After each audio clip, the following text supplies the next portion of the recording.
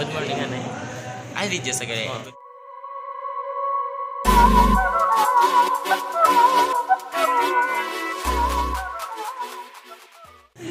Today we have our team building activity in preparation for the second semester. Wow! So I think that's it for today.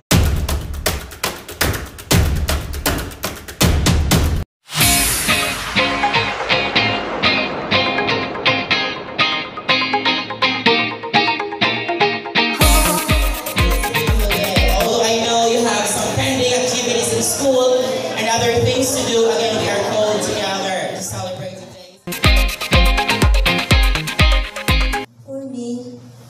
As sons and daughters of one God, there should be no problem about team building. But we know for a fact that it is not the case. Sometimes we are team builders, sometimes we are team hinderers.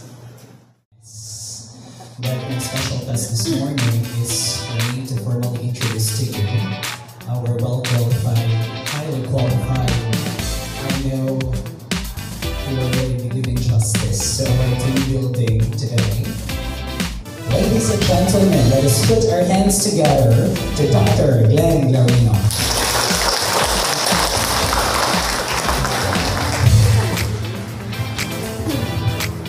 Binalbagan sa inyo lahat. Good morning.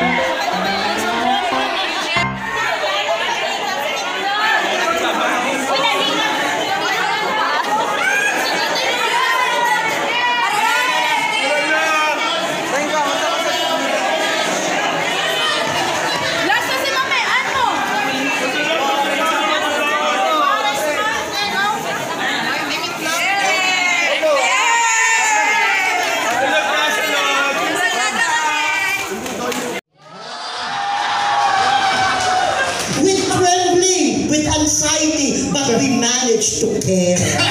My part, I have this hesitation to lead because of my companion are two young ones.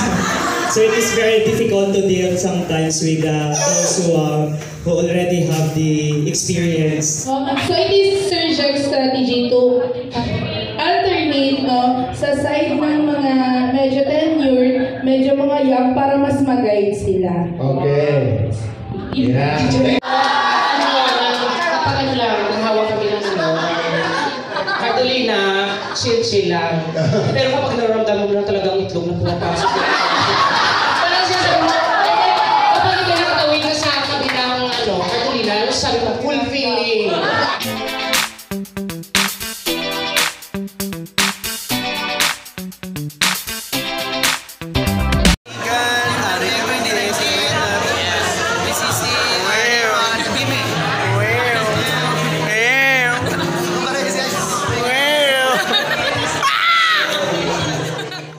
Anong mambala sa mga adlaw may pamatsa. Adlaw isa dito magpayon nga adlaw para sa amin. Tutungod ani kami sa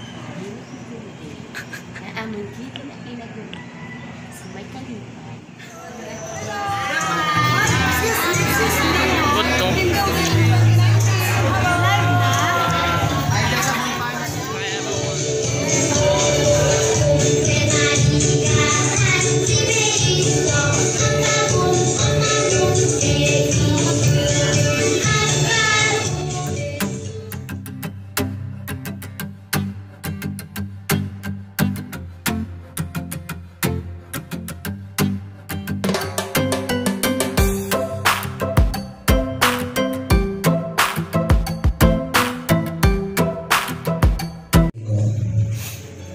That her mission continues in the future generations to our children and to our children's children.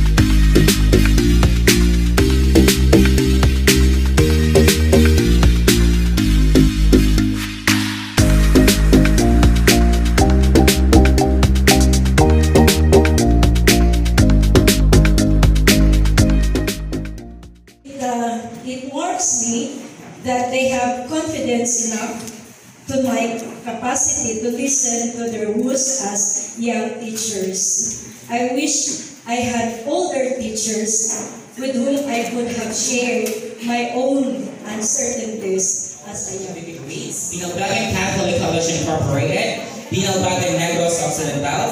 Certificate of Appreciation is given to Dr. Glenn G. Glenn. A round of applause, please.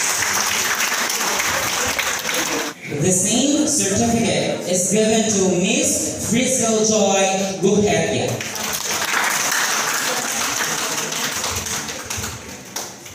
The same certificate is given to Miss Jennifer Y. Coramo. And the same certificate certificate is given to Ms. Desiree Jimenez.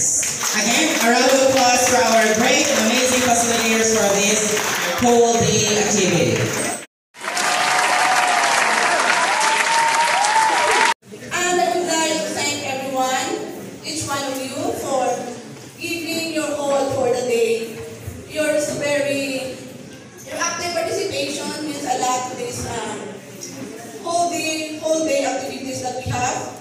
The success of our activity today is because of you, each one of you. You are